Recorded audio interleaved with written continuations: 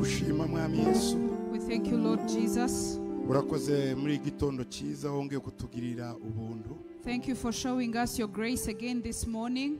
Turagushimira imbabazi zawe zihoraho. We thank you for your everlasting mercies. Turagushimira ubuntu bwawe budahinduka. We thank you for your unchangeable grace N'urukundo rwawe ruhambaye. and your magnified love for our lives. Turinda nk'abana bawe You protect us as your children kandi nk'abo waremye. and as those you have created. Muri gitondo turi mu nzu yawe. In this morning we are in your house. Gushimira imirimo ikomeye wadukoreye. We are here to thank you for the great works that you have done for us. Wadukoreye imirimo ihambaye. You have done great works for us. Ariyo tuzi niyo tutazi. Those we know and those we do not know. Ariyo dushoboye niyo tudashoboye. Those we can and those we can't. Turabigushimiye. So we thank you. Cyubahiro kibi cyawe. May the glory return to Mu you izina rya Yesu. in the name of Jesus. Amen. Amen. Ushobora kwicarira Imana ibahungisha. You may take your seats and may God bless you.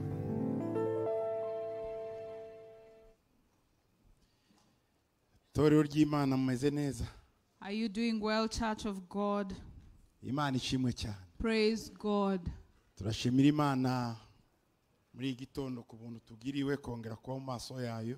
We thank God for His grace upon our lives this morning, and we are in His presence. N'umugisha It's such a blessing kuba imbere y'Imana. to be before Him. Muri uku kwezi ko gushima, In this month of thanksgiving, muri uku kwezi ko guhimbaza, in this month of praise, kuvuga imirimo ikomeye Imana yadukoreye. in this month of speaking of His great works, Hari igihe abantu babaho gusa basaba ariko ni na byiza kugira n'igihe cyo gushima Imana. there are times people leave always asking, but it's good that we take time to thank Him. Yego ndiwe bivuze kuko ibyo dushaka byose twabibonye ariko tugashimira n'ibyo Imana yaduhaye. It doesn't mean we got all our prayers answered, but it's also good to take time to thank Him. Imana yadukoreye ibikomeye natwe turishima. God has done great things for us, and we are rejoicing.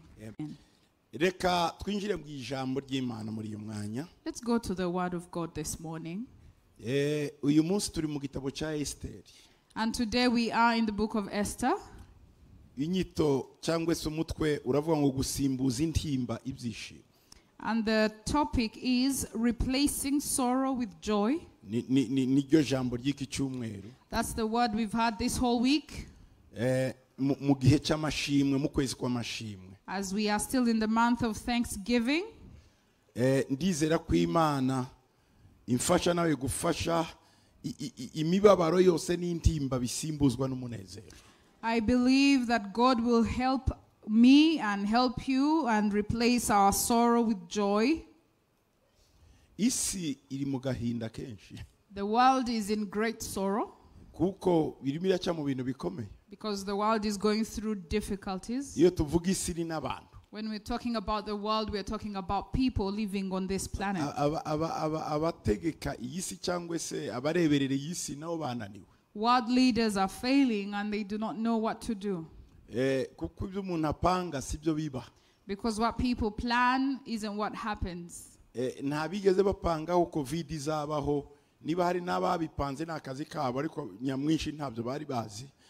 Abantu baguye mu kintu batari bazi. No one planned for the coronavirus, but it still happened. If there are people who planned for it, the majority, I'm sure, didn't know it was coming. Kuko nabo bashobora kuba barabipanze nabo byabafexe byabakozeho. I believe even those who planned the coronavirus also faced the impact of it. Isi kiva muri corona, when the world was coming from coronavirus, intambara iratangira, Uburusiya butera Ukraine. Russia invaded Ukraine. Biba byidivijemo ibice, iburengerazuba bitangira kurwana n'iburasirazuba. The west and the east were greatly divided and started fighting. Ibihugu by'Uburusiya, Ubushinwa, Irane na bimwe by'Abarabu n'ibindi byo muri Afrika bicecetse bishigikira Uburusiya. Russia, China, and Iran and other African states which are still silent on the matter but still support Russia in the invasion of Ukraine. Isi yose ikireba amaso aho ngaho Afrika makudeta aratangira. And while the world was still watching, coups started taking place everywhere in Africa. Ibibazo bibazo. Problems became problems. ubufaransa mu gice kimwe bwafashaga Ukraine bugira ikibazo kuko inyungu zabo muri Afrika zirahungabanye gutakaza igihugu nka Mali bagatakaza Burkina Faso na Guinea none bagiye gutakaza na Niger ni bibazo bikomeye. France is at a crossroads. It was supporting Ukraine, but now it's losing its hold on African countries like Mali, Burkina Faso, Niger, and other countries in West Africa. Mu buryo politike Ufaransa irimo irahinduka cyane kuko abayitekerezaga Ubufaransa si ba Macron ni igice cy'abasirikare bakuru bakomeye abagenerale bakera nibo bafite imitekerereze yo kuyobora Ubufaransa. President haba gusa nk'umuntu executive byo bakora nabo byabacanze byabagoye. French leaders, French generals are now trying to find a way to salvage the situation because actually they are the ones who are leading. Macron, they are the ones who lead the French influence in Africa. So numbers are falling. Burengerazuba bya Afrika bigomba kwishira hamwe bifatanyije n'Ubufaransa na Amerika inyuma birebe ko byarwanira Niger kuko nisigaye yonyine kandi nitanga uranium ituma Ubufaransa bugira amashanyarazi. Nukuvuga ngo uranium nihagarara amashanyarazi mu Bufaransa nabo baratangira kugira ibibazo nk'ibyo dufite kandi vuba cyane. So some countries in West Africa are partnering with France and America behind the scenes to see if they can redeem Niger, because Niger is the highest provider of uranium and uranium lights up France. So France is going to struggle with electricity if it can't regain Niger.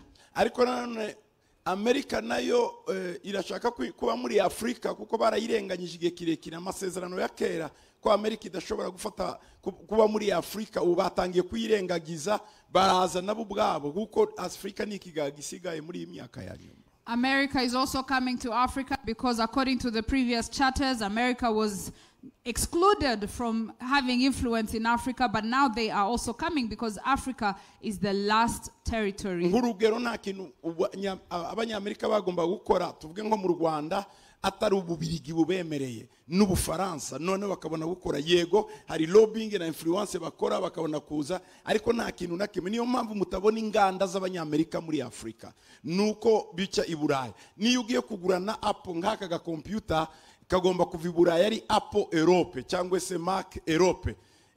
Donc uko niko amasezerano yaba ameze ariko abanyamerika babonye ko babeshwe ubu nabo baraje. Uyu munsi Sena iseyemera bati ambasaderi wacu uja muri Niger nta kibazo arafatwa ninde president umwakira ari abanyamerika bavotse batigendere tuzaba tubimenye iyo ngiyo nyuma. Donc urumva ko mu byukuri hari isiri mu bibazo kandi iyo tuvuga mu bibazo natwe biradukubita nk'abantu. The world is shifting. America is coming to Africa because it formerly had to go through European countries that colonized African states. But now America is coming. The whole world has been shaken and it reaches where we are.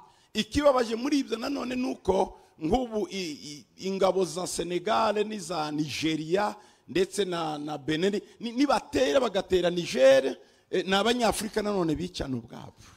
What is unfortunate is that Africans will fight Africans because if the ECOWAS army comes for Niger, it is Africans killing Africans. Deja ingabo ziriteguye z'aba Nigeria gutera Niger. Ikindi aba Nigeria bahise bahagarika umuriro wabo bahagaritse n'ibyo bafashaga Niger. Ubu ngubu bari mu bibazo kandi abona abanyafrika bababaza abandi banyafrika. Nigeria has stopped its support to Niger and Africans in Niger are suffering.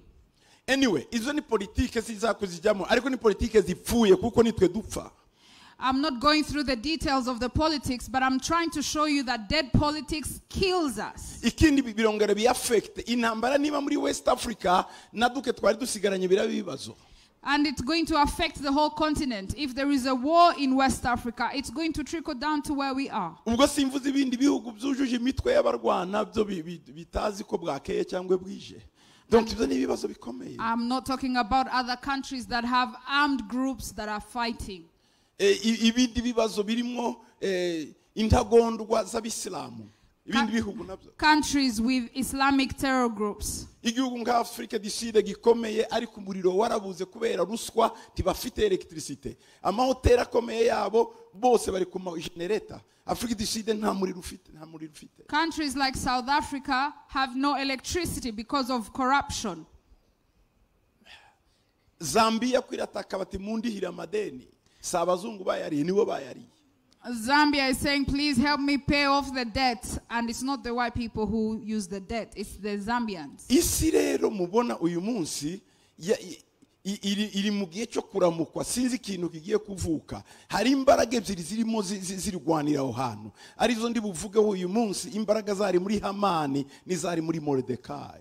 And the world is in labor pains because there are two forces. And I'll talk about those two forces. The forces that were in Haman and the force in Mordecai. Izo mbaraga zombi zirabyigana kugira ngo haboneke izatsinda izindi. Those two forces fight each other until one wins. Igihe reka dusome mu gitabo cya Esther ibice 9 umurongo wa 20 turaza gukomezaho gatoya. Let's go to Esther. Let's go to the book of Esther chapter 9. We'll begin with verse 1 to get the context.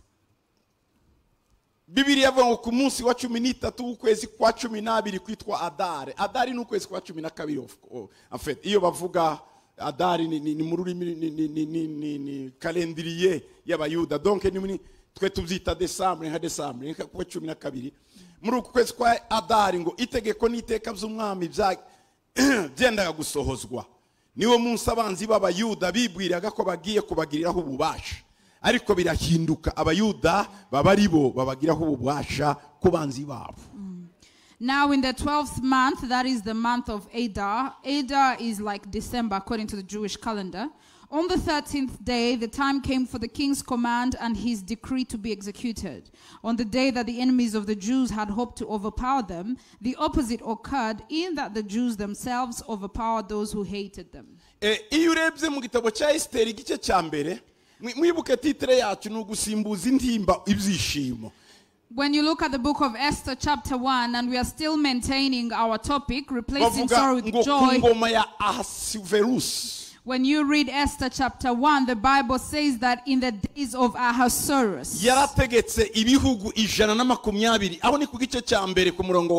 When you read the book of Esther chapter 1 verse 1, the Bible says that Ahasuerus was the one who reigned over 127 provinces.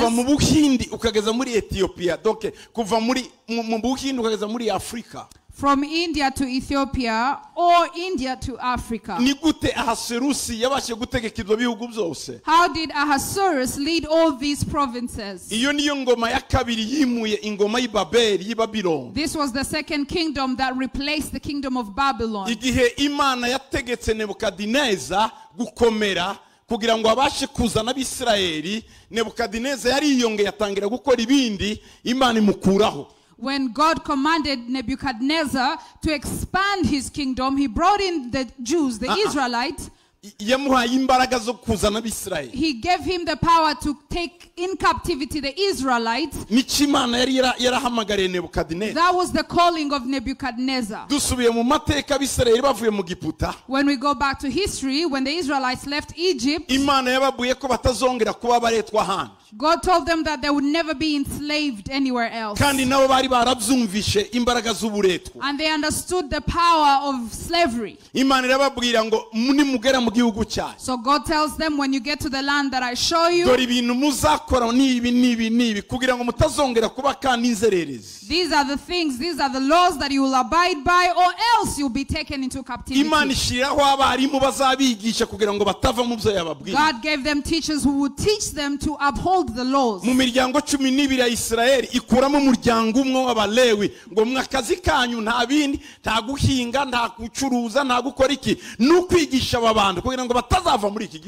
12 families, he chose the family of Levi and told them, you will teach and instruct these people my laws, my precepts, and they will follow them. This was the duty of the Levites. And in the house of Levi, he chose chose the family that would be of priests. mu nzu y'abalewi In the house of harimo Levi, imiryango itatu, there were three families: wa Amuramu na Gerishome na Kohati. Amram, Gershom, and Kohath. Imana ifata umuryango wa Kohati, God took the family of Kohath, iravuga ngo mwebwe akazi kanyu, and he said, your duty, igihe bananiwe kumvira abalewi, mujye mumbwira njyewe tuvugane namwe mbababarire. when they do not follow what the Levites tell them, you will pray and I'll forgive the people. Muri iyo nzira ya Kohati kuramo umuryango wa Amuramu. And then in the house of Kohath, he chose the house of Amram. Kwa Amuramu hamagara Mose na Aroni na Miriam. And in the house of Amram, he chose Moses, Aaron, and Miriam. Iha Mose kubayobora, iha Aroni kuba umutambyi, Miriam kuba umuhanuzi. He chose Moses to lead them, Aaron to be the priest, Miriam to be the prophetess. Ibyo byose Imana yabikoraga kugira ngo abantu batazongera kuba impunzi. God was doing this to ensure that they would never be taken captive again or be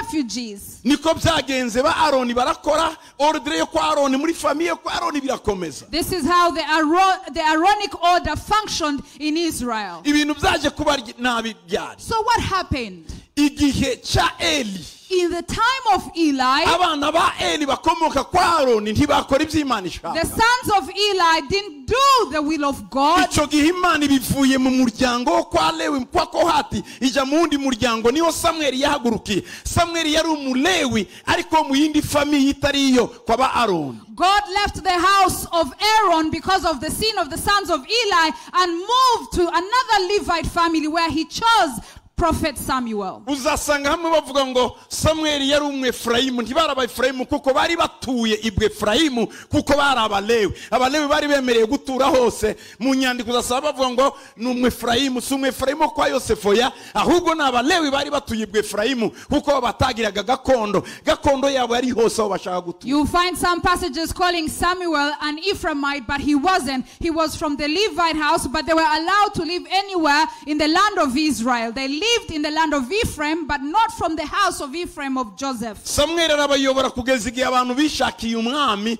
bava mu bintu by'abatambyi. Samuel led them until the day they wanted a king and they didn't want Levites to lead Uko them. niko batangiye kugira ibibazo. That's when they started having problems. Bamaze gusaba umwami, Imana iravuga ngo ndababaye cyane. When they asked for a king, God was offended. Kuko Imana yari imibonejo. Because God was looking at the future, Saul araza, and Saul came akora ibintu bitari byo. and he sinned against God. Dawudi araza, David came ashimisha Imana. and he pleased the Solomon Lord. araza, Solomon came. ntiyashimisha Imana cyane ariko kubw'isezerano ry'Imana na Dawudi irihangana. He didn't please God as his father, but because of the covenant between David and God, God bore up with him. Kugeza ku mwana we Yerobowamu Till his son Jeroboam, agira ikibazo na Rehobowamu. who had a problem with Rehoboam, Israeli icikamo kabiri. Israel was Bamwe divided. baja mu majyaruguru abandi mu majyepfo. Some went to the north, others went to the south. Amoko abiri baravutse muri Israeli kandi bwari ubwoko bumwe. Two groups were born out of one nation.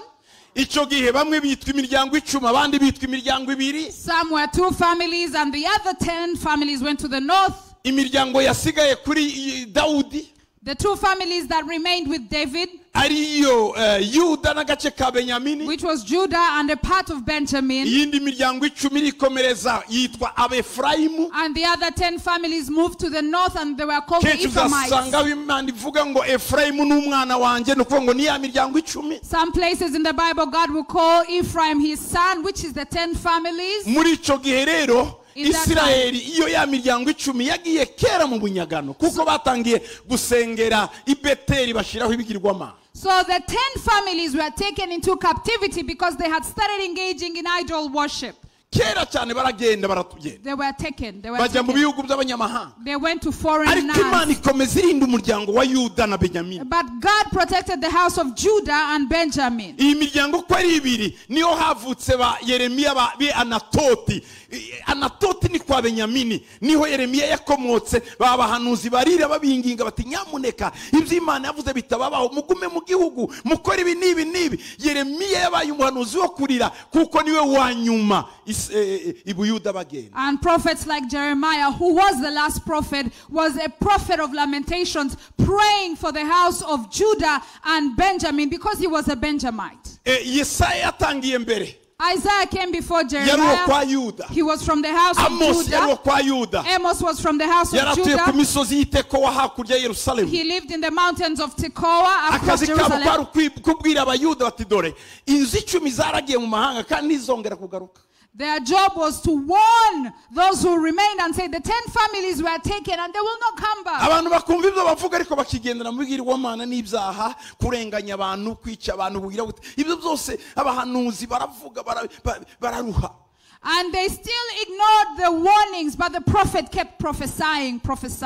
Icyo gihe abantu umuhanuzi wanyuma wasigaye yari Yeremiya. The last prophet who remained was muri Jeremiah ya mazabiri. in the 2 houses. Imana ikavuga atariko ngewe God would say, kubera Dawudi because of David, nyamuneka sinshaka ko mujya mu mahanga, I do not want you to be taken captive.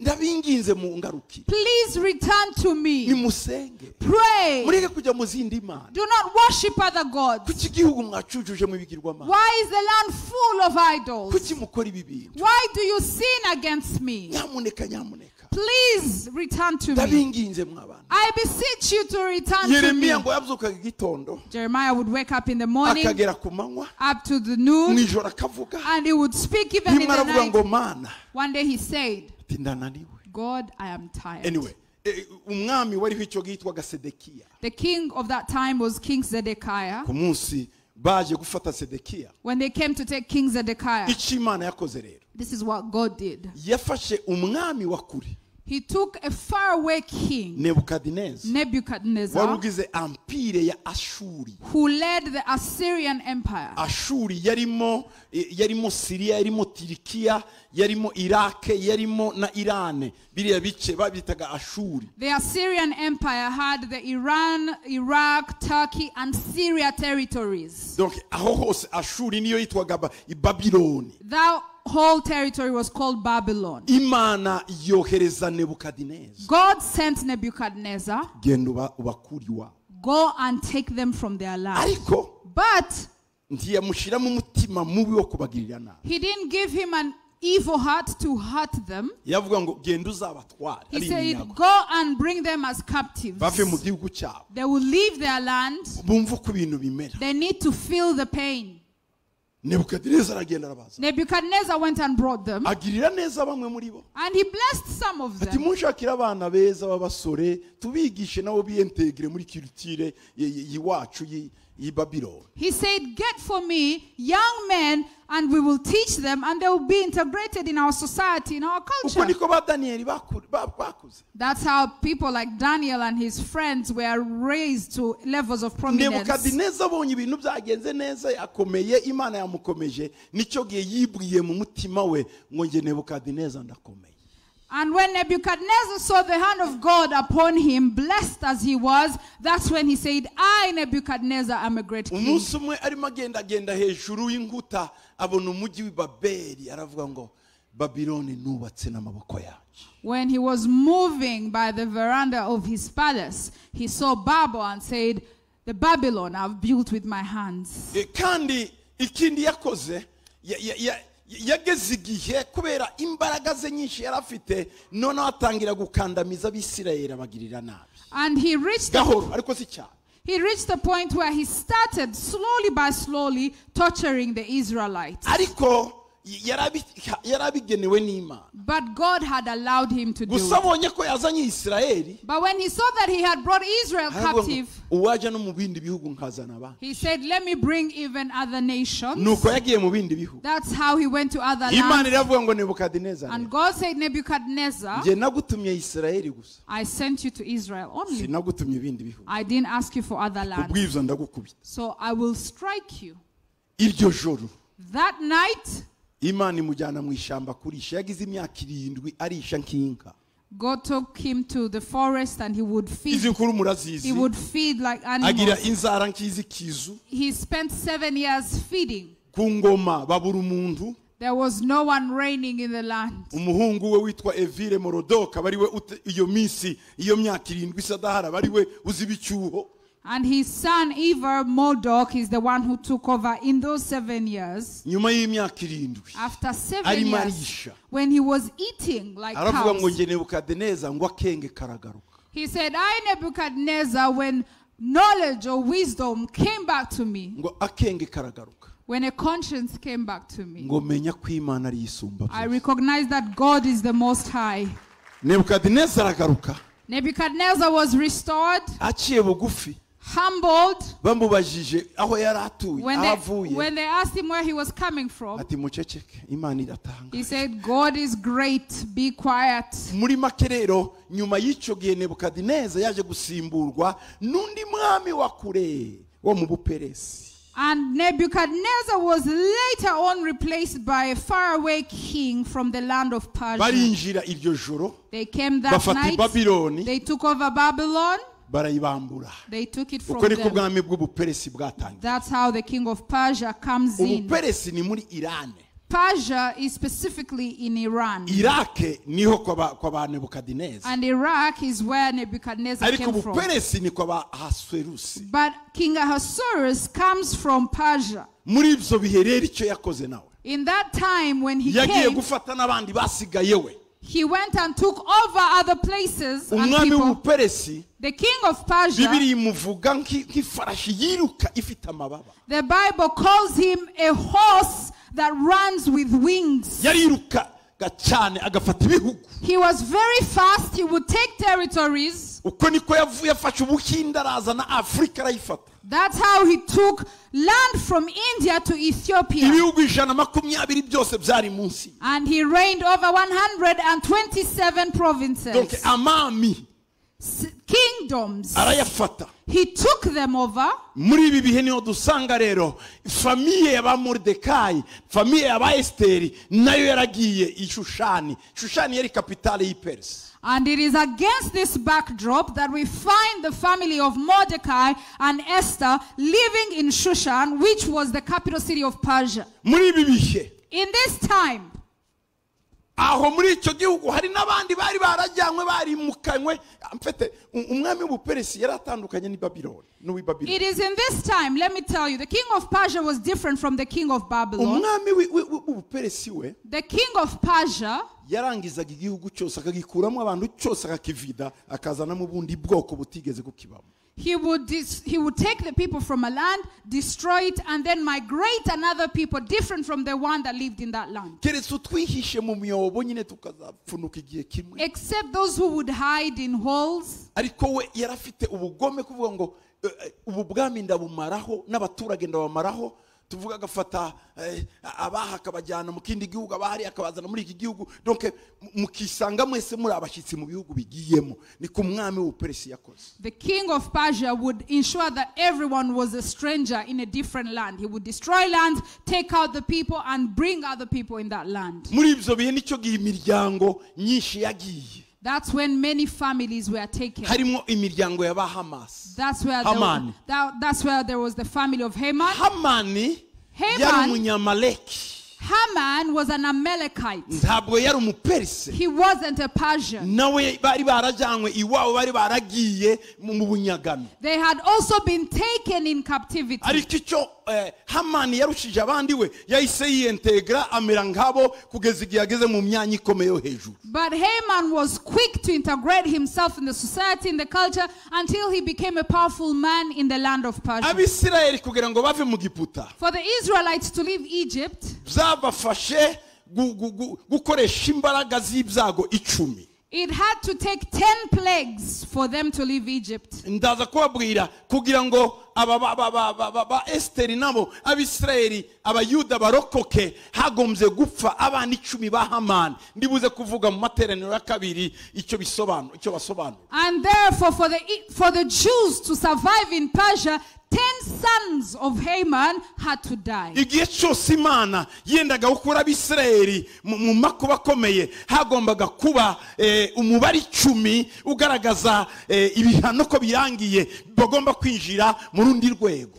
And for every time that God wanted to save Israel, there had to be a sacrifice of 10 people, or 10 plagues would take place. Igihe Abisirayeli bavuye mu Giputa, When the Israelites left Egypt, bambutse inyanja itukura. they crossed the Red Sea. Ubwa mbere The the first time abantu bahuye nabo that people who met them, the n'ubwoko people, bw'abanyameleki it was the Amalekites who baravuga met ngo them. nimutambuka turabica. They said, if you move, we will kill you. Baravuga ati mureke tugende, And they said, give us way. nta nzira tubaha turabica They turamaze. refused to give them way. Bari bakize Farawo, They had survived Pharaoh. bakize inyanja, They had survived the Red Sea. bambutse mu butayu. When they crossed in the wilderness, Abanyameleki bari bamenyereye ubutayu, the Amalekites who were used to the desert, Abisirayeli bari barabaye mu gihugu cyiza cy'i Gosheni batazi intambara. the Israelites had lived in Goshen. They didn't know how to fight. Harimo abahungu n'abakobwa batese, Sons and daughters who were spoiled. uretse abagiye mu ngoyi y'ubuhake yagize imyaka 80. Except those who were enslaved for the 80 years while in Egypt. Icyitonderwa aha, Point of notice. Abisirayeli ntibagize imyaka 430 mu buhake, oya, bagize gusa imyaka 80. Indi myaka hafi 220 cyangwa 30 bari babayeho neza cyane. Batangiye kwinjira mu gutotezwa igihe Mose avutse, kandi Mose Imana yamuhamagaye afite imyaka 80. The Israelites didn't live in slavery for 430 years. No, they lived in slavery for 80 years when Moses was born. And God called Moses when he was 80. Donc ni generation ebyiri. So it is two generations. Generation n'imyaka 40 urungano. A generation is 40 years, 40 Abo nibo years. bakubiswe, ariko abandi baje mbere ntibari baza ayo makuru n'amakuba n'ibindi byose. But the others didn't know anything about pain. Rero umunsi bambutse, So the day they crossed, bahura n'abanyameleki. they met the Amalekites. Bahuye n'abanyameleki, When they met the Amalekites, barabitanga. they refused them way. Abanyameleki ni bande? Who are the Amalekites? Abanyameleki The ni Amalekites abavandimwe, were their brothers. bakomoka kwa Esau. They come from the house of Esau. Abandi bakomoka kwa Yakobo. And others come from the house of Jacob. Donc ni abavandimwe. They were brothers.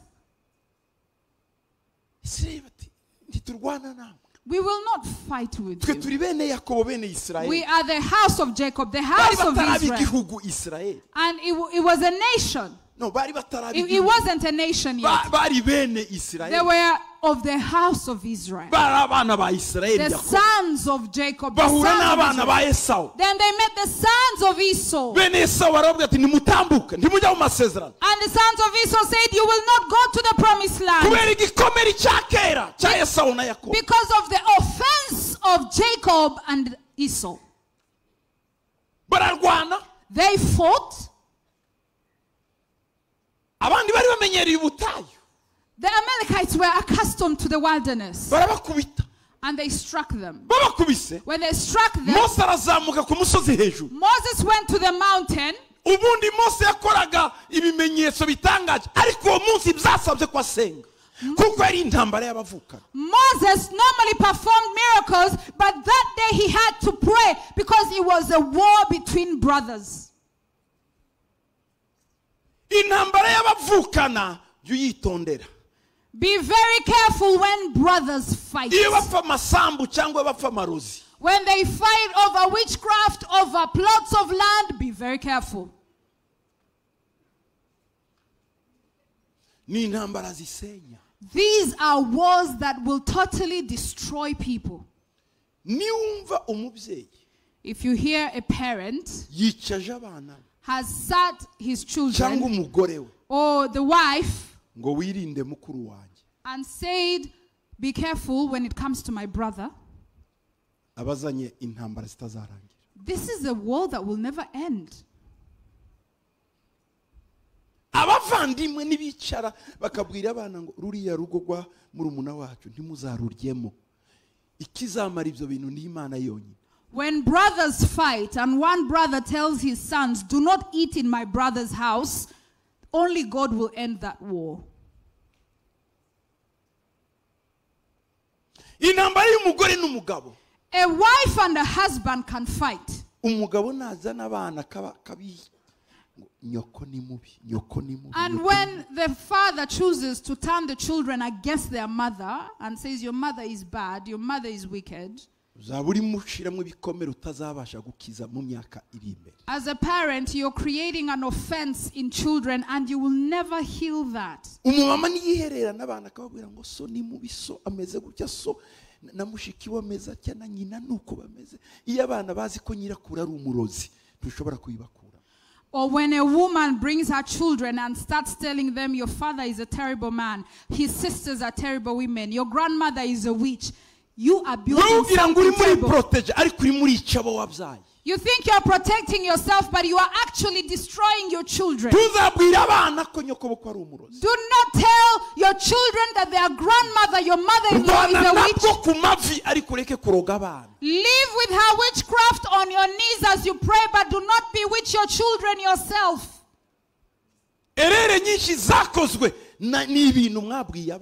Most errors that we are dealing with come from the things we are telling our children or what we have been told ourselves. Umwana udashobora gutaha ubukwe bwa mubyara we. Ntataha ubukwe bwa murumuna we kwa se wabo ngo bataturoga. Urimo urubaka iyihe societe? Urubaka uruhe rugo? When children cannot attend their cousins' weddings because of the words they've been told, what society are we building? What nation are we building?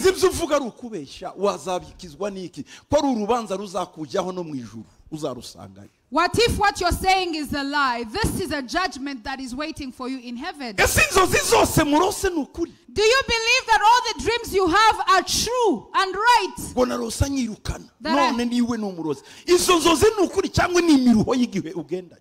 Or you say, I dreamt that he was chasing me, she was chasing me, then they are a witch. Do you think it is spiritually divine? Do you believe all prophets who tell you, watch out? The Spirit of God is not divisive. You hate witches. Bazaniye Yesu umugore wakoze ibyaha ukeneye gupfa. Yesu aravuga ngo mukobwa wanje we ndakubabariye. Uko utekereza Imana siko imeze. They brought a woman and asked Jesus that she should be stoned, and Jesus called her my daughter. So every person you call a witch, every person you hate, actually God loves them. There are many mistakes that have been made, which have hindered people from entering their promises. So when Moses went to pray, when he raised his hand, he had left Joshua to fight. And the arrow of Joshua was powerful. And they cried out, we have overcome the Amalekites. When he put his hands down, they wailed.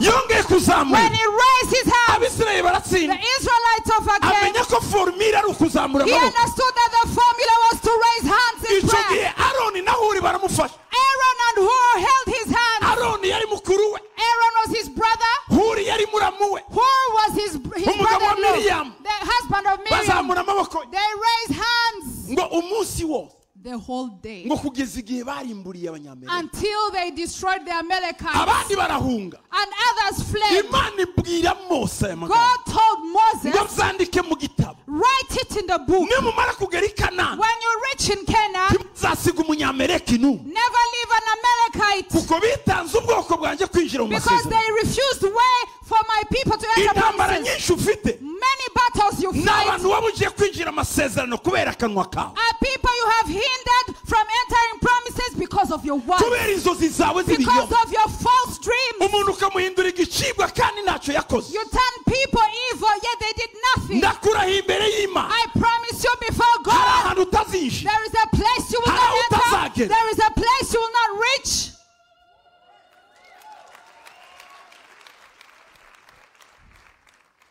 Ibintu utiboneye utahagazeho ntuzabivuge kuko urimo urabuza umuntu kwinjira mu masezerano y'Imana uzabibazwa to uta. The things you have not seen and experienced yourself, do not proclaim, because you will hinder people from entering the promises, and God will make you pay for it. Let me rush the Israelites get to Canaan. When they reached in Canaan, the day King Saul was a king, God said, first mission for you, Saul, destroy all the Amalekites. I do not want to see an Amalekite surviving. Destroy them. kuko babitanze mu masezerano mugiye kuza muri iki gihugu. Because they stopped you from entering your promises. Sawuli ahamagaye abasirikare Saul calls the soldiers. bajya ku rugamba. They went to fight. ngo agezeyo When they reached the battle, basanga bafite inka zibyibushe, they had big cows.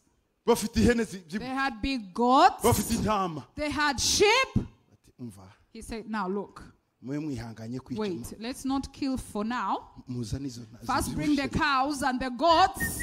iyo nka y'imbyeyi muyizi, Also bring the big cow, inka ibyaye imbyeyi a cow that just had calves. muzana. Bring the cows. umwami wabo araje Agage, Their king Agag came. ati wewe sinkwikiyizire, And he said, look, I will not kill you. Come, ntacyo gusa izo nka mu n'ibindi mu biduhe nta kibazo. give us the cows. I will not kill you. imana mu ijuru God in heaven ihita itabura amasezerano y'ubwami bwa Dawudi bwa Sawuli. tore the agreement he had with the kingdom of Saul. Samweli uri he? Samweli araje. Samuel comes. ntiyumva ijwi ry'Imana, yumva intama n'inka bihebeba. He didn't hear the voice of God. He heard the bleating of sheep. ko mu matwi huzuyemo guhebeba no kwabira niki. What is happening? There is the bleating of sheep. Where are they coming wa from? Musawuli. Saul. The Saul. Samweli agenda yiruka Samuel rushed to see what happened. kuko aho yari atuye i Rama no kwa ba Sawuli ntihari kure cyane. Because where he lived in Ramah, Benyamini. it was not far from Saul's place of yari atuye i Benjamin. Rama mu misozi y'Abayefuramu ni hafi. He lived i in the Benyamini. land of Benjamin. Haraje. He comes. bate Sawuli bite Say, Saul, what ko happened? numva ibitamatama mu matwi. I'm hearing sheep and lambs. What's happening in my ears? none se kuri mutamba uri umutambyi? Why are you sacrificing? Are you a priest? ngwereka nabonye watinze ntangira He gutamba. said, you delayed and I started giving sacrifices. Eh? What? wabaye umutambyi? Are you a priest? ni ryari kwa Benyamini babaye abatambyi? When was the house of Benjamin a house of priests? iyo unatamba ibizima uratamba If you, inka z'abanyameleki. if ngo you, nabonye bafite ibika bibyibushye ngo navuga ngo ibu Uwiteka yabyishimira kabisa. you would have given better sacrifices, but not the cows from the Amalekites. And he said, I think the Lord would love these sacrifices, so I gave them. Sawuli Saul yari umubenyamini was from the house of Benjamin. wahawe misiyo yo kumara He abanyameleki. had the mission to destroy the Amalekites. Wow. misiyo iramunanira. He failed in the mission.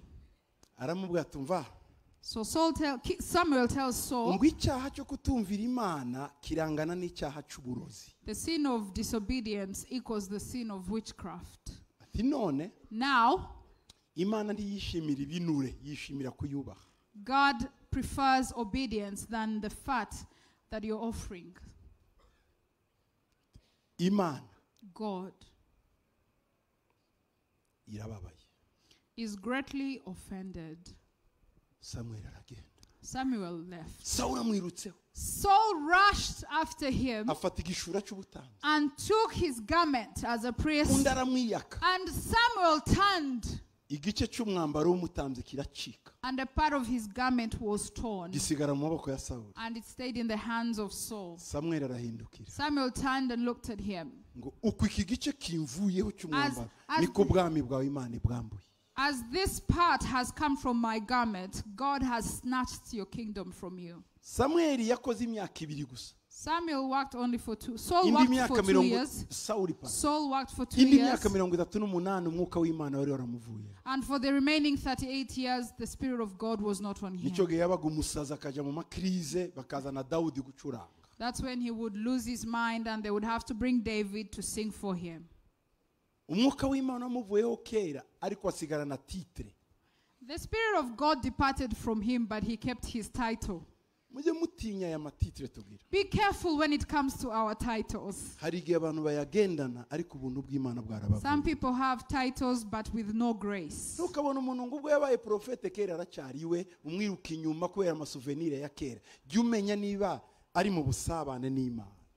Do not see people because they are called prophet and they once prophesied for you and you chase them. Be careful to find out if they are still connected with God. aya matitre dufite Because these titles we have, pasiteri pastor, Apotre, apostle, prophète, prophet, evangeliste. evangelist, ashobora kuba ari ku masertifika they could be just on our certificates, but not in our lives.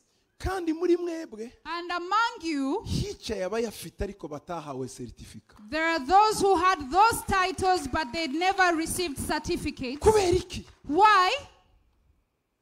bumvira imana They obey the Lord. bubaha imana They fear the Lord. muri make sawuli avaho So Saul was removed. avaho He was removed. bukeye dawudi abiki Then David became king. umwami Became king. abaye umwami When David became king, baramwanga they hated him. inzu ya sawuli The whole house of Saul iramwanga pe hated him. barwana nabo They fought him. bari bafite umusirikare ukomeye witwaga abishayi They had a great soldier called Abishai. yari umurwanyi uteye He was ubwoba a great fighter. dawudi David, bagerageza kurwana ariko uwo mugabo yari akomeye cyane they fought and fought, but this man was powerful. kugeza igihe baje kumvikana yari hamaze gupfa umusore witwa hazayeli murumuna wa yowabu bashiki abana babashiki ba dawudi nawe yari umukomando wiruka cyane yirukanga agiye gufata abishayi nako abuneri agiye gufata abuneri aramubwira ati asaheli ko tuvukana wabiretse uriruka genda umusirikare wake undi ngo ndiruka inyuma ngufata ati subirayo abuneri ndakwica abuneri ariruka cyane ariruka pardon ni asaheli ariruka none undi arahinduka ati nakubwiye ngo usubire uranga aramufata arambutikura aramwica yowabu abibonye n'abandi bose barahagarara hanyuma abuneri arabahamagara ngo ariko inzu yo kwa Dawudi no kwa Sawuli turapfiki ko tuvukana kuki mushaka kumena amaraso nk'uyu mwana Hazayeli aranyiruka inyuma ngo mfate ndi umukomando wabimenyereye ni gute uyu mwana yiruka nta ntego Yowabu avuza ihembe intambara irahagarara ihagaze baja kwiyunga umuryango wo kwa Benyamini no kwa Yuda uko niko bayobotse bose Dawudi bamaze kuyoboka Dawudi Yowabu agira agahinda kenshi cyane ko azahorera muri umuna we Hasayeli batuma kuri Avuneri kumvikana ahageze aramubwira ati ariko tujye hanze hari akantu ushaka kuwuganiriza Yowabu amujyana hanze bahagaze amukubita inkota mu nda Avuneri arapfa apfuye Dawudi ararira cyane ngo ushobora kwica intwari nka Avuneri gute bati bene Seruya abana bamushiki bati mwarasaze ibi bintu mukora ni ibiki muri make navuze ibintu birebire just summarize uko ndimo ndareba nta turaca ni ya minota 45 yo kubwiriza bundi twamenyereye amasaha 2-3 ariko anyway nanje en fait nabuzaho mpera kuko nabuza nanze kubabwira inkuru yo muri Esther 9 mutarumva iyo mizi yose I refuse to bring the book of Esther before explaining the whole context behind the book of Esther, but nuko baza kumvika the family Benyamini na Yuda barahura. The house of Benjamin and the house of Judah reconciled after great battles that happened between them. Ariko hari mukuru wa Sawuli But there was the elder brother of Saul yari yaranze kubabarira Dawudi who had refused to forgive David. avuga ngo iyi ni ingoma yacu babyaye. He said, they have taken our kingdom, our throne. Yitwaga Shemai. He was called Shimei. Arogo mbivuga mu Giheburayo ariko ni Shimei. Icyabaye niki? What happened? Umunsi Absalom yirukanye Dawudi. The day Absalom chased away David, Nico gihe that's the day Shimei yaje kumutuka. Shimei came to insult him. Ngo wambwa we. You dog. Wigize ngo mwami utwambura ingoma. You have made yourself a king and taken the throne from us. aramutuka He insulted him, afata amabuye akamutera and he took stones and would umukungugu throw them. akawumutera. And he would take dust and throw it at him. yowabu aramubwira Joab said, abasirikare be baramubwira and his soldiers told him, reka tumwice. let us kill him. dawudi aravuga ngo no David said, no, si uko nteye dawudi this is not who I am. njyewe nica abo turi kumwe ku rugamba ariko umuntu simpfa kwica umuntu I will kill people that we are fighting against, not bati just kandi any nje random nzi person. impamvu y'ibi byose. And I know the reason behind this. niba umwana wanjye yanyirukanye If my son has chased ni me, gute rubanda batanduka? why will the others not disrespect Ati, me? mumureke Leave him. n'imana yabishatse. God has allowed it. ati reka tumwice. Let us kill him. ntimumwice. He refused. muri make dawudi yaje kugaruka kuba umwami. David came, he became king, shimeyi barabanye and they lived with Shimei. aramubabariye. He forgave him. uwaje kwihorera shimeyi ni salomo. It is Solomon who dealt with Shimei. aba ari ushyiraho amakondisiyo ngo ntakambuke kidroni. He's the one who put in Of conditions Jerusalem. that he wouldn't cross Kidron from nuko shimeyi Jerusalem. yabayeho. That's how Shimei lived. shimeyi muri icyo gihe rero So Shimei in that time yabyaye nde? gave birth to ise wa moridekayi na se wa esiteri. the father of Mordecai and the father of Esther. muri ibyo bihe In that season, iyo dawudi amwica had David killed Shimei, moridekayi na Mordecai Esther and Esther ntibaba baravutse. wouldn't have been born. iyo batavuka If they hadn't been ntawuba born, waragwanyije hamani. they wouldn't have fought Haman. hamani yari inde? Who was Haman? ise yitwaga hadati, His father was called Hadad, sekuru yitwaga agage, and his grandfather was King wa mwami Agag, samweli the yishe king that Samuel killed, sawuli yanze kwica. the one that Saul refused to kill. igihe cyose ikibi n'icyiza bihurira imbere. Every time good and evil will meet in front. ikindi nugira ibyiza ntugere ngo wacitse ibibi, imbere biracyahari. When you face good things, expect bad things on the way as well. ikindi nuhura n'ibibi ntugere ngo byarangiye, uzahura n'ibyiza. When you meet bad things, also expect good on the way. ubuzima bwawe Your life burimo guhura na byombi. has both. niba uhura n'ibibi ntuzagire ngo imana yagutaye, nuhura n'ibyiza ntuzagire ngo yakwibutse. no, biba mu ikorosi byombi. If you meet bad things, don't think God has abandoned you. And if you meet good things, don't think you're done with bad days. They iyo meet. umuntu akiri umwana mu gakiza iyo ahuye n'ibibi araboroga, When you're still ariko iyo akomeye mu gakiza uravuga ngo ni ibihe ndimo ncamo. when you're still immature in the faith and you meet bad things, you cry out. But if you're mature in the faith, you know it's iyo uhuye seasonal. n'ibibi abahanuzi bose muri kigali urabataha, When you urabamenya bose. When you have challenges in your life, you look out for prophets in Kigali. wahura n'ibyiza i dubayi ukabura ahageze. And when you have good things, you go to Dubai.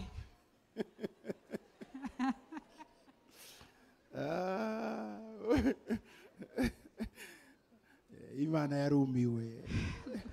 God is abandi always iyo bahuye amazing. n'ibibi baza mu rusengero, bahura n'ibyiza bakagaruka mu rusengero, kuko aho niho bahurira n'imana yabo. Others, when they meet challenges, they come to church. When they are blessed, they come to church because that's where they meet their God. rero inkuru ni uku rero. So this is the story. famiye ya bashemayi yaje kwisanga nayo iri perisi. The family of Shimei eventually found itself in Persia. muribuka amakuru ya vashiti n'ibindi byose simbisubiramo. You remember the story of Vashti and everything. I'll not ukuntu go back. yavanyweho esiteri agatoranywa nk'umwamikazi. How Esther was chosen to be the queen. ariko icyo gihe cy'aba esiteri But in the time of Esther n'aba and moridekayi, Mordecai, hagagi yari uwa kabiri mu gihugu. Haman was the second in the land. Pardon. navuze Haman. hagagi. hagagi ni sekuru. hamani Haman was the second in the land.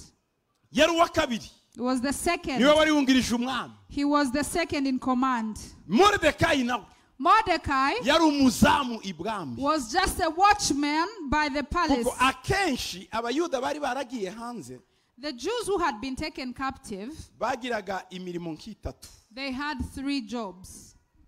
bagiraga umurimo w'ubuzamu. They were watchmen, abandi ba kabiri babaga mu bantu basobanura inzozi. and others would be explainers of dreams. aba gatatu The third, babaga mu bantu baha umwami vino. they would be the ones who would serve the king wine. kuko amateka avuga ko Because history states umuntu that wahaga umwami vino the person who would give wine to the king yari umuntu wizewe cyane kandi batekereza ko adafite bene wabo bashobora kuba hafi bamuguririye ngo aroge umwami. This person who would serve wine to the king had to be so trusted, and they didn't have so many relatives, they couldn't be bought to poison the king. habaza gukorwa investigation ndende bamenya abo muvuka nabo muvuga nabo mukorana kugira ngo ari wewe amfite abami bakera ntiyafataga ikirahure ngo anywe vino, yari afite abantu bamuha. Donc niko banywaga n'umukenke bawumushiraga mu kanwa agakurura. Donc niko babigenzaga. They would have to first investigate before they would choose who would be the person to serve wine to the king, because kings wouldn't hold the cups by themselves. They had to be served. Rero mu benshi bakundaga guha umwami vino habagamo abasore b'abayuda. Young Jewish men would serve wine in the palaces, Abo ni nk'aba Nehemiya like Nehemiah, cyangwa se abatekera umwami. or people who would cook for the king. Abo bagombaga kuba kenshi ari abanyamahanga batagira connection n'abantu bo mu gihugu aho. They had to be foreigners who were not connected to anyone in the land. Ariko mbere y'uko umwami anywa vino, And before the king would drink wine, umuhereza wa vino yagombaga kugotomera hafi kuri ya vino akayinywa. his wine, Bagategeka iminota runaka babona atagize ikibazo umwami akabona kuyinywa. his wine dresser would have to first taste the wine. They would wait for a few minutes to see if he doesn't die, and then the king would drink. Donc uko niko byagendaga. This is how it happened. Niyo mpamvu ngo Nehemiya ikindi hari principe yo kuvuga ngo iyo wazaniraga umwami bakurebaga mu maso, body language. Mu maso iyo bakurebaga bakabona hari akantu ka hesitation, batekerezaga ko umwami wamuroze, kuko iyo umuntu yakoze icyaha umutima uratera. Niyo mpamvu agombaga kuza igihe cyose imbere y'umwami bakwitegereje body language bakabona urishimye nta kibazo. Umunsi Nehemiya yagize agahinda ko mu mutima aje imbere y'umwami ababaye, wari umunsi wo gupfa we. Burya nti wari umunsi w'amahirwe. That's why they would have to test the body language of the people who served wine. They were expected to be happy, to be jubilant. If you came otherwise, they would think you have poisoned the king. That's why the day Nehemiah served the wine and the king noticed that his countenance had fallen, he was supposed to die. Abandi bagombaga kuba barinzi. Others were watchmen. Nka Zorobabeli wabaye guverineri w'Ubuyuda bataha yari umurinzi. Like Zerubbabel, who was a governor, once they returned, he used to be a watchman. Rero na Mordecai niko kazi. So this was the job Mordecai did. Ariko none Mordecai we birarenze. But Mordecai, it was beyond. Yari yarahawe akazi. He hadn't been given the job. Yajaga kuryamira iruhande rw'igipango cy'umwami kugira ngo ajye amenya amakuru ya Esther. He would just spend the night by the gates of the palace to know about Esther. Kuva umunsi Esther yabaye umwamikazi ntiyongeye kurara iwe mu rugo. Mordecai yararaga hanze ku irembo akarara n'abandi barinzi. From the day Esther became queen, Mordecai moved and went to live by the gates of the palace to always listen in. Noneho barya bazamu bandi niwe batumaga kazana. And the other watchmen would send him to run Kugeza igihe errands. bamwizeye. Till the day they trusted him. None bumvikana n'abandi bantu kwica umwami.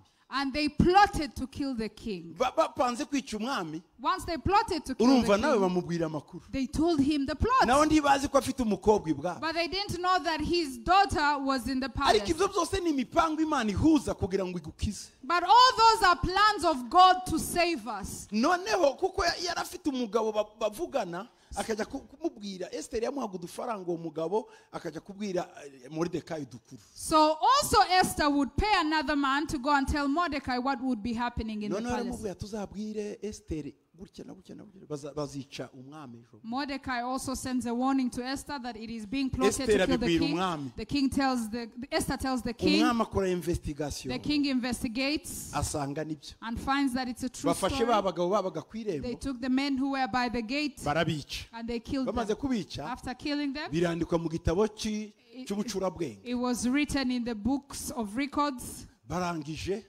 akomeza ari umuzamu And kandi he remained as an unknown watchman. uko Hamana asohoka Every time Haman would come abazamu out, bagahaguruka all the other bakubita umutwe. watchmen would rise and bow Ariko down. kuko yari umuyuda we But because he was a Jew, agakomeza ahagaze Mordecai wouldn't kuko bow ntibemerewe kuramya umuntu. because they're not allowed to worship anyone else. Hamana aravuga ngo And Haman said, uriya ninde, who is that person? aza kumenya ko ari umuyuda. He found out he was a Jew. Ndi umunyamereki I am an kwa Amalekite Esau, from the house of Esau. ni umuyakobo, He is from the house of nta bandi Jacob. bagira agasuzuguro nibo. They Nta bundi bwoko are disrespectful. busuzugura. No other people as disrespectful as them. Batari ko icyo ni ikibazo But gitoya. he said this is a small Agiye ku problem. mwami, He goes to the king aravuga ngo mwami, and says, King, ndi bukoranye ibihugu 120 byose, I'm bringing together all the 120 mbitoza provinces. amafaranga yo gushira mu bubiko bwawe. I will have them collect taxes for your treasury. Atari ko icyo ngusaba. But one thing I ask, Nuko hari ubwoko habusuzugura cyane bwitwa abayuda bavuye mu gahugu gasuzuguritse ka Israeli. there is a small group of people, they are called Jews, from a small land called Israel. Uzatinye gukora ku muntu mutoya utazi. Do not touch small people that you do not know their origins. Nuhura n'agahene mu nzira karimo karisha ntugakubite, haba haryamye ikigabo kigacunze. When you find a goat on the road, do not attack it because there is a man who is watching over his goat. Irinda Abisirayeli ntisinzira He ntihunika. who watches over Israel does not sleep or slumber. Yesu ashimwe cyane. Praise Jesus. Oh, amen. Amen. Araje Hamani aravuga ati none Haman comes and says, now, ati, twakora urwandiko rwo kubica. can we decree to kill them?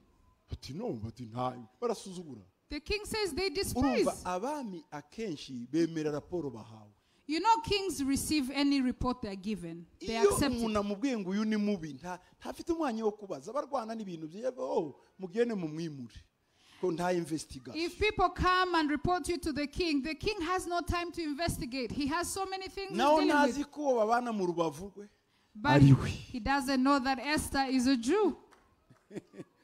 Batoke And then they basohoye urwandiko released the decree. rwandikwa na Hamani It was written by Haman. ruterwaho impeta y'umwami. It was signed Mu with izina the ryanjye seal of the Ahasuwerusi. king. In my name, Ahasuerus, Ubwoko bwananiranye butuye mu moko yose. the most difficult group of people living in all Ku the munsi lands. wa 14 On the 14th w'ukwezi kwa Adari, of Adar, aho bazaba bari kose mu bihugu byanjye byose muzabice, abaturanyi muzabice, aho umuntu witwa umuyuda wese ari muzice, nabihishe ndi muzabahice muzice. Byari itegeko ry'umwami. wherever they are, you will kill them. If they're your neighbors, you will kill them. This is decreed by the king. Niho twasomye rero igice cya 9, reka masome niruka vuba vuba. This is where we read Esther 9.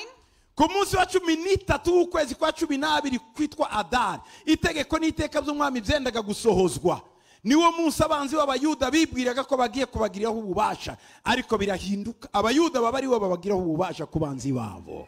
Now in the 12th month, that is the month of Adar, on the 13th day, the time came for the king's command and his decree to be executed. On the day that the enemies of the Jews had hoped to overpower them, the opposite occurred, in that the Jews themselves overpowered those who hated them. Batanze ukwezi ko kubiciramo n'umunsi. They gave Ku munsi wa 13. the day to kill them, in the month to kill them. Icyabaye ni Do you know what happened? Mordecai atuma kuri Esther. Mordecai sent this to Amubwira Esther amakuru. and told Esther what was Esther happening. aramubwira ati And Esther said, ngize igihe ntagera ibwami. I haven't gone to the palace Kandi courts, mu mategeko ntitwemerewe. and according to the law, we are not allowed. Gusa But uhageze utatumiwe bakagutunga inkoni urabaho. if you Ariko will, iyo atagutunze inkoni barakwica. if you go and the king stretches his scepter, you will live. If he doesn't, you will die. Ati none dufata iminsi 3 tutarya tutanywa. So let's fast for 3 days, no drinking, no Ku eating. munsi wa 3 On the 3rd day, zirengagiza itegeko ry'umwami. I will overpass the decree of the king. Nimpfa mfe. If I die, let me Nimba die. hombe. If I live, let me Ariko live. nyuma yo kumukonvenka urumva habaye ikiganiro na Mordecai. But they took time to discuss this with Mordecai. Ku munsi wa 3 On the 3rd day, Esther aragenda. Esther went. Umwami iryo joro yabuze ibitotsi. The king couldn't sleep that night. Abuze ibitotsi When the king couldn't sleep, ugiye guca mu gitondo. almost daybreak, Aravuga ati muje muri biblioteke munzanire ibitabo. he says, go into my library and check for the books. Icyambere bazanye The first book they brought ni cya Mordecai. is the book of Mordecai, Kirimo amakuru ye. with the news of Mordecai. Nuko bagambanira umwami, umuyuda w'umuzamu aramuburira, umwami amaze kubitohoza asanga ari byo. They plotted to kill the king, and the Jewish watchman gave the news about this. When it was investigated, it was found to be true. Esther aje When Esther came, amutunga inkoni. he stretched his scepter towards her. ni igice cy'igihugu ushaka And he said, do you want half of the land? ndakiguhaye. I'll give it to you, Esther. batoya She says, no. urashaka iki? What do you want? bati ko dusangira petit déjeuner njyewe nawe na Hamani She says, I want to have breakfast with you and Haman. kandi natetse. And I have cooked. bati nicyo gusa. Only that. batoya nzakivuga tumaze kurya. She says, I will say it after eating. barariye. They went, they had breakfast. barariye. They had breakfast. ati vuga. And the king says, what do you want, batunyemere Esther? ejo twakongera kandi gusanga. She says, can we have breakfast again tomorrow? barariye. They come back for Hamani breakfast. atashe mu rugo. And Haman goes to his house abwira umudamu we and tells his wife, ndakomeye kweli. I am very powerful. uzi ko n'umwamikazi Even the queen nta herself wundi ahitamo ko basangira only wese. chooses to have breakfast with me. batariko sheri Darling, ndabijya ntibimanuke mu nda kubera agatindi k'akayuda karyamye hariya ku irembo.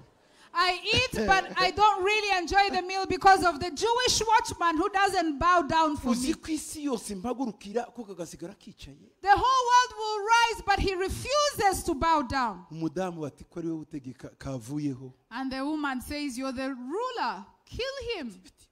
uraburizwa iki bitotsi sheri. Darling, you should sleep. Why kuraho should you be imbaraga worried? sa. Just destroy the Jew. batoke bati mushireho igiti cy'imetero hafi zigira kuri 7 muraza kumumanuriraho mbere yuko nongera gusangira no. So Haman says, build gallows and you will hang him on the gallows. nuko ariko byagenza araza. So Haman comes back. aje kubwira umwami ngo Going to- bihangane bigizeyo gatoya iminota petit déjeuner abanze amanure Mordecai ku He giti. comes to tell the king that they pushed the breakfast time so that he ensures that Mordecai is hung. abwira abasekirite bose bati hari igiti hariya mu kanya gato nimvuga murahita mujyana kariya kazamu baje kukamanika kugira ngo ndye neza nyenjoyinga kuko hari ukuntu bitari kumanuka neza kubera ab'Imana ntibaribwa. Hallelujah. And Haman says, I will enjoy my breakfast after telling you to hang the Jewish watchman by the gallows. hari abataribwa. But there are people you just can't consume like that. hari inyama bita inzirondo. iyo ni inyama itaribwa iyo iriye urapfa. There is a piece of meat that is not edible. When you eat it, you die. n'abafite amerwe yabonye inzirondo arayitinya. There are people who see that piece of meat, even though they are hungry, they will not eat it. urabona impongo cyangwa imparage donc zebra. no. nani deer Deers, na za antilope. buffaloes, antelopes. burya hari ukuntu iyo wayirukanye There is a way when you chase an antelope or a deer, muri yo igira amahormone muri systeme yayo it has hormones it releases, irazirekura and it releases these kugira ngo hormones nuyica so that when you kill it, iyo nyama ntuyirye. you don't eat the meat. niyo mpamvu abahigi That's why hunters bayitungura surprise it. iyo uyirashe itakubonye. Because when you attack it before it sees you, uwo donc ntigira umwanya wo kuzamura bwa bumara. it will not have time to release the hormones. ariko iyo uyirukanye But if you chase it, irekura ubumara mu mubiri. it releases the poisonous hormones. none iyo uyiyishe When you kill it then, ukibesha ukarya inyama yayo and you eat its meat, iraguhitana you will die. cyangwa nta buryohe. Or it's not iyo enjoyable. niyo mekanizme ya defense ya ziriya nyamaswa zitagira imbaraga nk'intare. That's the defense mechanism of those animals that live in aba the forest. bakristo mureba, So the Christians you aba see bantu here, basenze Imana, people who have prayed, aba bantu bakunda Imana, people who love aba batinya God, Imana, people who fear barekura God, ubumara iyo wabirutseho. they release poison when you chase them. abera tugira ubumara. Saints have poison. Paul yarabuvuze ngo Paul said this, ngo tugire impumuro ya Kristo yica abanyabyaha. that we have the fragrance of Christ that destroys ngo ni sinners. urupfu ku batizera iyo mpumuro ya Kristo. It is death for the umuntu unbelievers. nakomeza kugutoteza kubera ubukristo bwawe, umunsi warekuye ubumara bwawe tazabaho.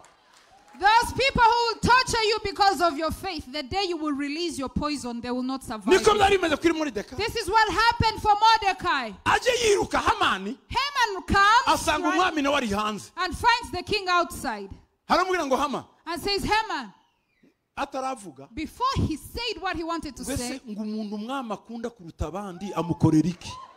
the king says, what does the king do for the people he loves most? The person Narasomye he loves. igitabo But he had read the book, Moridekayi bamukoreye iki? and he wondered what happened to Mordecai. Bati papa yibera hariya ku muryango And they nta said kazi. he just lives But by okay. the palace Hama gate. nawe warinjiye. Haman comes in. Umuntu umwami akunda bigenda What gute? happens to the person the king Ngo loves? ahita avuga ngo harundi. Haman thought it was him. Nawe uri Hamani niko If wavuga. you were Haman, this is Ariko how mwe you ndi muri think. Hamani muri ba Moridekayi. But you are not Haman, you are Mordecai. Ngo aravuga ngo ninjye. He said, it must be me. Ngiye kwiha ibyiza byose. I'm going to declare good things for Bati myself. papa iyo kanzu wambaye He said, nibyo yambara. That robe you're wearing, they will wear it. Iyo mpeta yawe niyo Your bamuha. signet ring, they will wear it. Bati iya farashi igenda mugiye gusa umwami yahagurutse mu ma occasion ari special niyagenderaho. And the horse that the king uses for special occasions, that's the one they put them on. Yakamba umwami adapfa kwambara yambara cyagiye gikomeye niryo yambara. And the crown that the king will wear on special occasions, they give it to Hanyuma the king. bakamufata And then- bakamwicaza kuri we ntayizamuka baramuterura They bakamutereka lift him and put kuri ya him, farashi y'umwami. hallelujah, and they put him on the horse. Hanyuma And then bakareba undi mugabo ukomeye mu gihugu. they look for another powerful man in the land. Zenda uwambe ukurikira abandi. Maybe the second. Akazenguruka umujyi wose. They will go throughout the Avuga ngo city. dore uko bagirira umuntu umwami This is akunda. what they do for the person God Dore loves. ibyo The bakorera king umwami loves. atonesheje. This is what they do for someone favored by the king. Ariyaranje akavuga cyane n'udashaka kumva And akavuga. they will scream.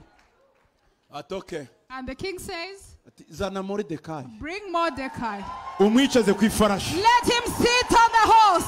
Umva. Listen, Ngo listen. mu byo wavuze byose. All the things you Ntiyagire say, na kimusiga. do not leave anything Hallelujah. behind. Hallelujah. Hallelujah. Hallelujah.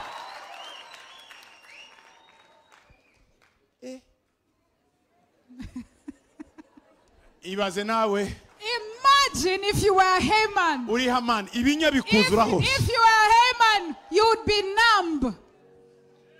Amwurijeho They put him on the horse, n'igiti kiramanitswe. but there is the gallows hanging in his courtyard. Ubwo ya mbere yaciye ngo imbere y'inzu. He went before his house. Ngo madamu aramubona. When the wife saw that, Baherukanye agiye kuzana nde.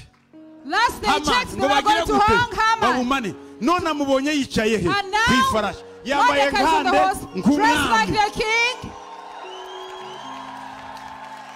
ngo umugore The wife abwira abana be told the children, ngo yo ngo ibyaso birarangiye ba anything to do with your father is done today.